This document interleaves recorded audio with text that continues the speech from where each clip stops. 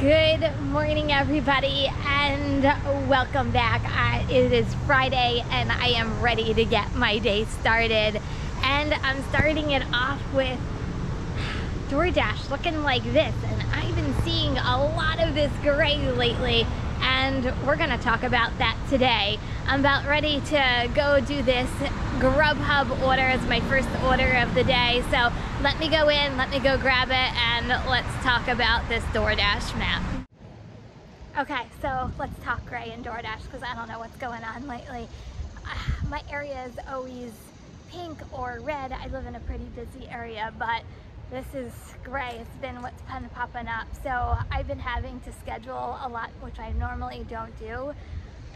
And I'll be honest, I can't wait to be a top dasher so I don't have to worry about scheduling any longer. But what I do notice, which I wanted to share with you guys, that it just so happens to be that if I go to the hot spots that I know in my area, miraculously when I get there, it turns pink again. Just something I've been observing. Hopefully it might be able to help you guys, but can't wait to be home top dasher so I could just dash anytime.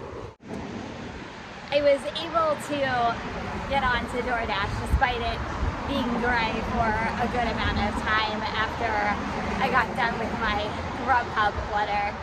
So yeah, I'm on Doordash. So I just took this order, stacked order, $12 going 7 miles. Miles not so good, but it's kind of like a 50-50 if I actually would have taken this if I wasn't, doing this journey or not.